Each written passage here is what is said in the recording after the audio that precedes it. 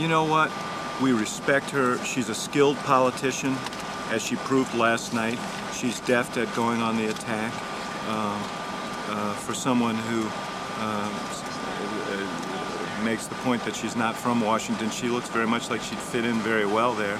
When you see how she brings these attacks, it all felt very familiar to Americans who are used to this kind of thing from Washington.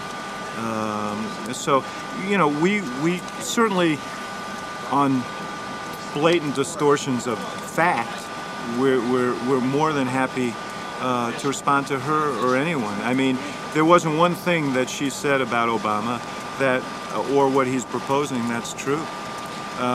You know, he's proposing a tax break for 95% of the American people.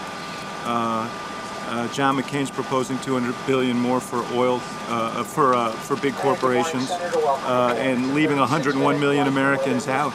So she's talking to the American people. Most of them will not, or many of them won't benefit from McCain on taxes. Ours will touch almost all of them and give relief to almost all of them. And right down the line, you know, whether it's energy or, she said, you know, she tried to attack Obama by saying he had no significant legislative accomplishments.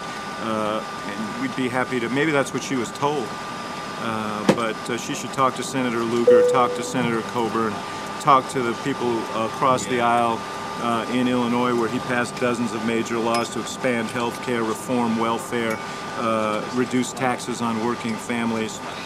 So, you know, I think that she had an assignment and she went out and she discharged it.